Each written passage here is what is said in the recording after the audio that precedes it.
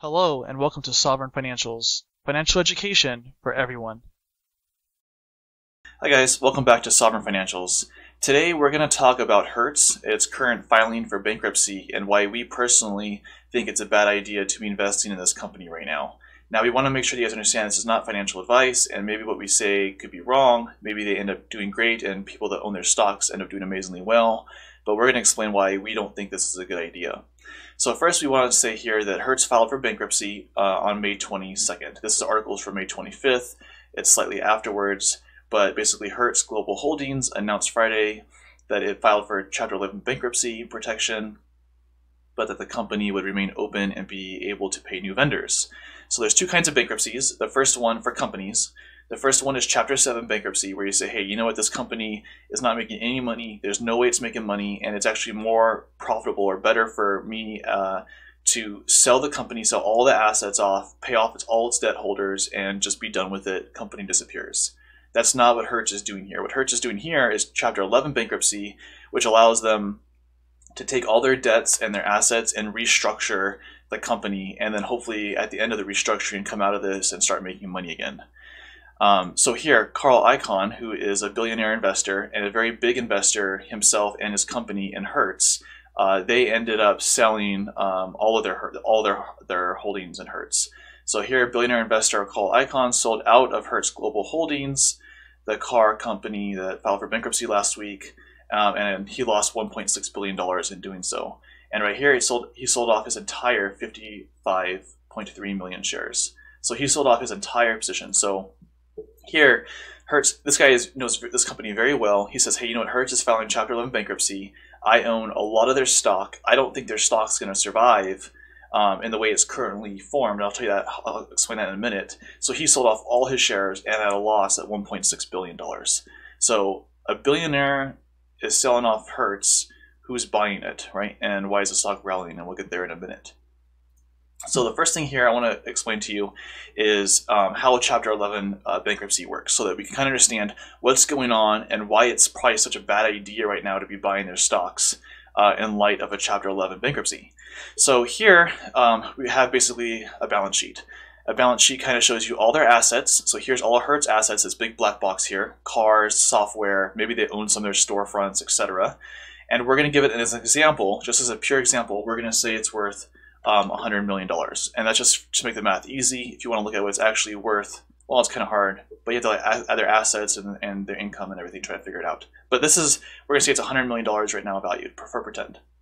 Now, their debt holders, which are the bond holders of Hertz, so if you own like a Hertz bond, this would be you, is in the blue box here. So you have two levels of debt. You have senior debt, which means, hey, Hertz, whenever you have money, every single month, right, Hertz makes some cash, they get some money, and the first part of that cash goes to pay the senior bondholders. These are the people that are first in line to collect their checks. So senior bondholders. And then after that, if they have more cash or enough, then they pay their junior bondholders, which means they're second in line to get their money. So this whole big box, though, are the debt or the bondholders, and we're going to say, for as an example, that they own that's worth $60 million. So 60% of the entire company. And then if Hertz still has more money, then it goes to the equity holders, which are the people that own the stock. And we're going to say that's right now $40 million. So you see the equity holders, the people that own the stock, are last in line to get any of the money from Hertz. Now, if the company is profitable and they can pay all of their debts, then there is money left over for the equity holders, which is great. That's the whole purpose of owning a stock. Now, in the case of a Chapter 11 bankruptcy, what Hertz is saying, like, hey, you know what? We don't have enough cash to pay off all of our debt and still be able to give people, you know, that's the big problem, is you don't have enough money to pay off all your debt, let alone give money to the equity holders. So they say, hey, we're going to freeze all of this balance sheet, and we got to restructure it. So now let's come over to this side over here. So basically it's the debt holders versus the equity holders, and they're going to try to say what they think that the company is valued at. So it goes to this Chapter 11 bankruptcy, there's all these lawyers and banks involved. They say, okay, you know what, maybe Hertz is not worth $100 million, maybe they're worth $50 million. And you know what, they actually cannot afford $60 million worth of debt, because that's what's making them go bankrupt, but they can afford $40 million of debt. Okay, so now let's figure out how we're going to restructure this whole thing. So they say, okay, the senior holders, the senior debt holders, the people who are first in line to get their checks from cash, the blue box, they get to stay here. So they get to keep their bondholders. So these are the seniors. Sorry for my penmanship. So the seniors get to keep their position and they get to keep their bonds. Now, if they're only worth 50 million, the equity holders, you're out. There's nothing left for you. There's no room left for you. So you just cut the equity holders out, the stockholders out, because there's no cash left. The juniors who were second in line for the cash, they become the new equity holders. So they're actually given now the Hertz stock. So they're given the Hertz stock. And if you noticed here, the junior bondholders are now the new equity holders. And let's say they have $10 million. So 40 million in senior debt, 10 million in what is now the new stock, the new equity, and that creates the 50 million that the company can actually afford to have. And what happened to the old people that own the stocks? They're gone. That's it. Like, it's completely gone. So typically what happens is a company files for bankruptcy, Chapter 11 bankruptcy, and then they usually get delisted from the stock market. So the people that own the Hertz stock is now becomes zero and is delisted. You can't trade it no more. The company then restructures like so, and then they get relisted on the market. Now, obviously, there's variations to this. They could just have it so they're not getting delisted right away, and then they go through this whole process, and then you have the new equity holders. There is also a small chance that there is enough. Like, let's say, this number is a little smaller. Let's say this the junior holder is only like 8 million. Then maybe there's a small little box here for like the old equity holders. So maybe the old equity holders, the people that had all this stock over here, they don't get completely wiped out. Maybe now they just own this little rinky-dink little slice right there. So either way, though, this is never good for the equity holders. Like, you're not going to have this. You're not going to go from like a big share like this to a bigger share. You're going to go to a smaller share, or you're just going to be completely wiped out. So that's why we don't think that owning this Hertz stock right now is a good idea. And that's why Carl Ichan did the same thing, right? He sold off all of his equities because he's like, hey, I'm either going to get wiped out, or at the end of the restructuring, I'm only going to own this tiny, small little fraction of equity, and most of the equity is going to be going to the junior bondholders, and the seniors will have their fair share of the bond still too. So the question is, okay, so if the smart money, let's say Carl Ichan, right, is moving out. Let me just go back over here. Is moving out. Well, first let's talk about this. So here, if the company gets delisted, the stock goes to zero. That's it. You're gone. So Hertz announced on Wednesday that it received a delisting notice from the New York Stock Exchange on May 26, which is 4 days after it filed for bankruptcy. The car rental company appealed the notice and requested a hearing to maintain its spot on the exchange. Hertz shares will continue to trade publicly pending the appeal. So they go to the appeal. The New York Stock Exchange might say, nope, you're done. Delisted, gone. Your money is gone. And if they continue to trade, then we'll kind of have to see what happens. But any day, just be instantly gone. They also stated there can be no assurance whether there will be equity value in the company's common stock should it be delisted. Hertz warned in a regulatory finding. Well, yeah, obviously, right? And then Hertz shares are hot off a shocking rally fueled by a wave of risk-hungry retail investors. Retail investors are your everyday investor. The stock rocketed from 82 cents, right? Because if you're going to go bankrupt, right, the stock should be worth, almost nothing, because you're taking a large risk that basically will be worth nothing. However, it rallied to $5.53.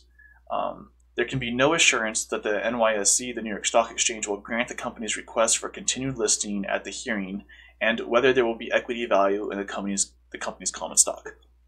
So here Hertz is telling you, like, hey, we might get delisted and your stock may become absolutely worthless.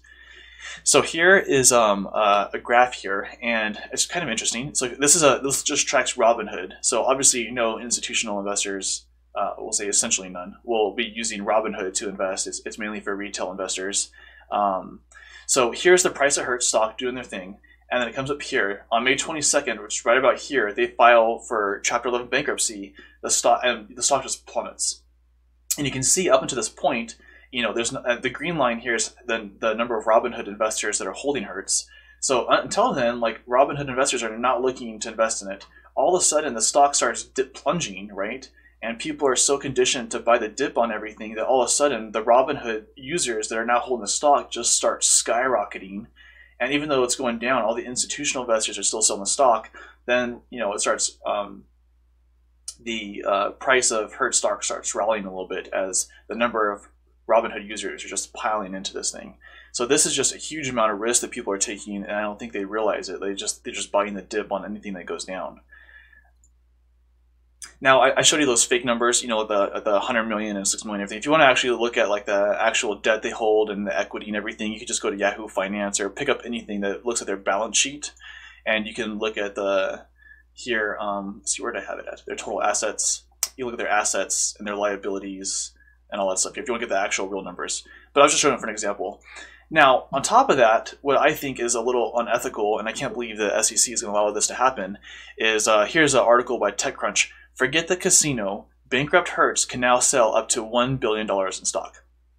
So remember, on the other graph, right, is the first people to get their money are the debt holders. So if the debt holders could somehow get more money from the equity holders, right, then they would be more covered. They would be more protected, the people that own the bonds. And mostly, for the most part, retail investors do not buy directly buy bonds. So like the chance of, if you own a Robinhood account, like you probably own a bunch of stocks. You might even own Hertz stock itself, but you probably don't own any Hertz bonds. So here, Hertz, the rental car company that is going through Chapter 11 bankruptcy proceedings, can now sell up to $1 billion in stock as it seeks to tap into one of the hottest tickers in town. Yes, that's right. The company, which is fighting the New York Stock Exchange from being delisted, can now sell stock that might soon be wiped out completely. So this is the thing, right? This is terrible in my opinion. If you are a company, you're going bankrupt, and let's say I own bonds in that company, the only way for me to be more protected is to get more money from equity holders. So if I can have Hertz sell more stock, so let's say I sell another $1 billion of stock, there's now $1 billion more in the Hertz company that would first go to me as a bondholder, let's say, and protect me. And during the Chapter 11 bankruptcy, not only does the bondholder get more protected, but now you wipe out the stockholders, right? So it's just I think it's terrible. I can't believe they're allowing that to happen. Remember, so if this is worth $100 million and I sell more equity, so I sell more stocks, right? More of the red. I sell more stocks. Let's say $1 billion of stocks. That now adds more money into my assets, into my cash. And remember, cash first goes to senior holders and then the junior holders, and the equity holders still get wiped out, right? So they're really going to milk this rally that people are throwing all this money into Hertz. So that's it for this video, guys. That's why we personally think this is a terrible investment. I mean, there's a chance that some of the equity doesn't get wiped out and you own a very small portion of Hertz in the end of all of this. But for the most part, most likely, the equity holders get completely wiped out. There won't be any equity left over here. And people that are rallying into Hertz just because to buy the dip are probably going to get hurt in the end. But, do your own research, figure out what you're going to do. But that's currently our position. Once again, guys, like we say this in every video and everybody else says it, if you come down here, hit that like button, hit subscribe. We really appreciate it. If you have friends that are currently investing in Hertz, and I highly recommend that you share this video with them so they can kind of understand what's going on and the risk they're taking. Thanks so much, guys. We'll see you next week. Bye.